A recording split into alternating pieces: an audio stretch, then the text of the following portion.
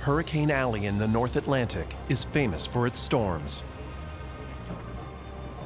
And right now, the crew of the 790-foot container ship El Faro has already changed course to avoid a big one, Tropical Storm Joaquin.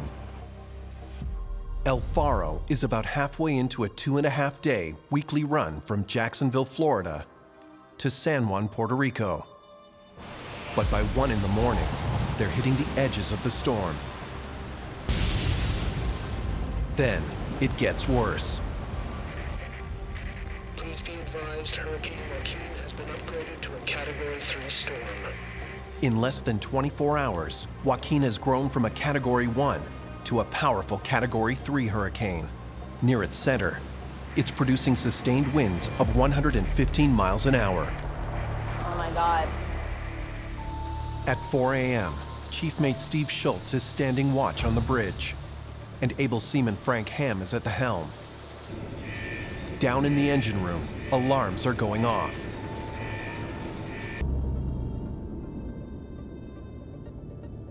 Damn it! I think we just lost the plant. At the worst possible time, the ship's main engine sputters and shuts down. The engineers need to restore the oil pressure if they are to have any hope of restarting the engine. Without power, El Faro is at the mercy of the hurricane's enormous waves. The situation is critical. With a dead ship in a violent storm, starting the engine is their only hope to survive. No matter what they do, the engineers can't get the engine back online. El Faro could capsize any moment.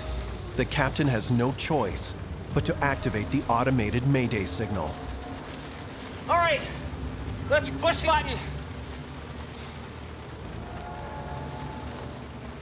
Distress button's been activated.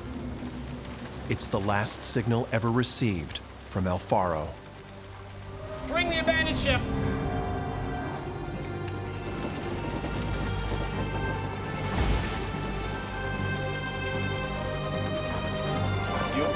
Yeah, you good? Yeah. There you go, focus. Go, go, go.